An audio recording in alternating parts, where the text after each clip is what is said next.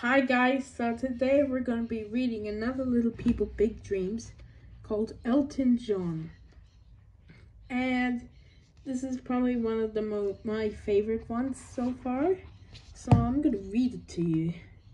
And let's get started then, shall we? It's like lots of glasses in this picture. So we'll find out. Elton John.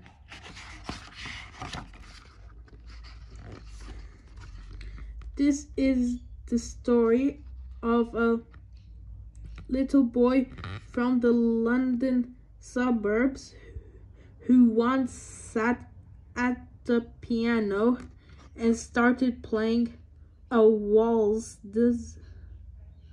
by ear.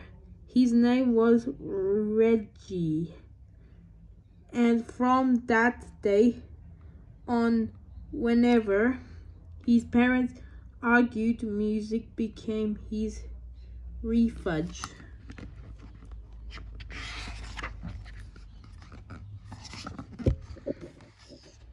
He reseeded a school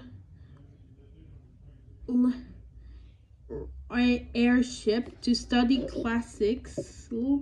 classical music at the Royal Academy of Music. By singing in the choir and playing with other musicians,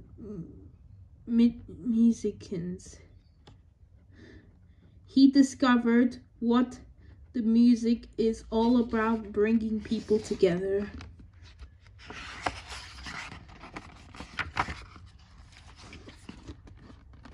Reggie started compromising his own melodies and singing rock and roll hits with a band. One day he saw an advert from a record company looking for new talent. He decided to go to the audition.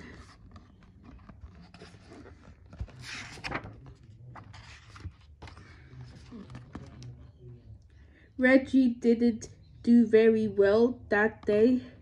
Still, he left the tryout with an envelope full of lyrics from a guy called Brenny that all needed a melody. Back home, when Reggie started reading, something magical happened.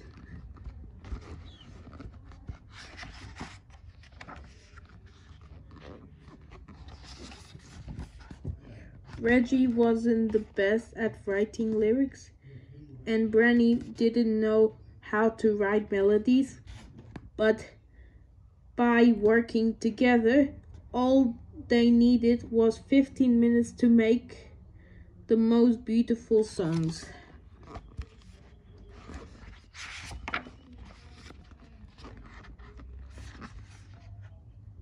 After 2 long years of compromising songs for others artists, it was time for Reggie to record his first solo album. But Reg in Old Catherine wasn't the coolest name for an artist, so he changed it to Elton John.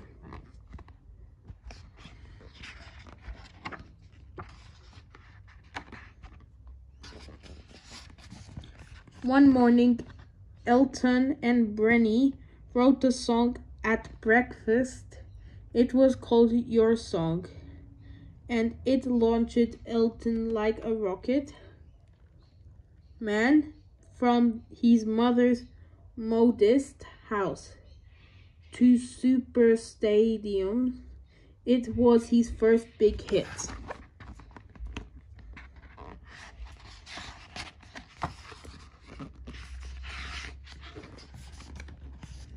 Jumping on stage dressed as Captain Fantastic, Elton became a celebrity loved by millions. He had thousands of special glasses and the most amazing wardrobe a drag queen would long for.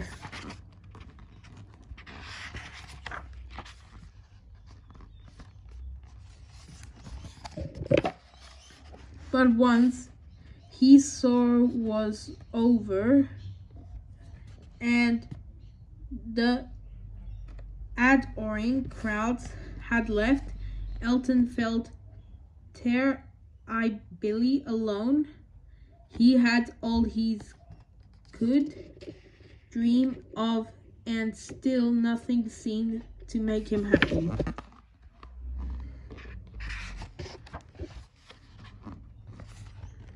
Everything changed when he met Ryan, a little hero fighting in hospital.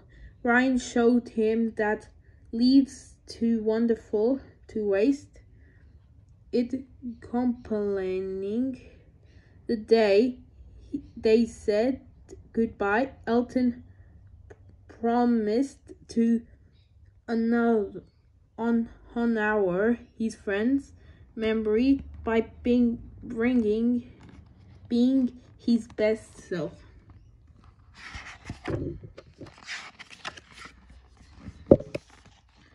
And he did. He started eating healthy, getting a good night's sleep, and looking after himself. And then came David, the husband he had always wanted.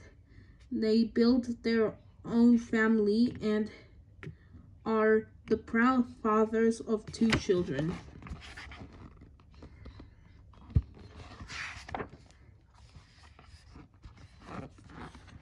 Elton was keened by the Queen, not just for being the most successful male solo artist of all time, but also for creating a fantastic foundation to fight AIDS, the disease that had taken Ryan and many other friends away.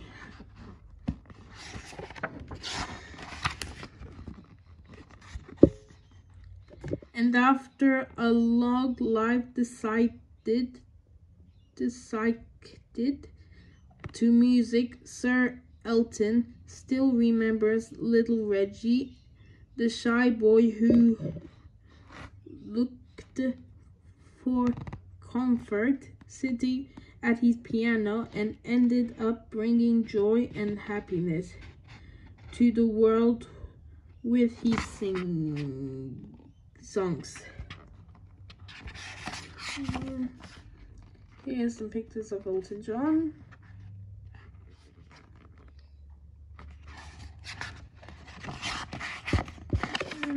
Some books here. Okay, and that's the end of a story.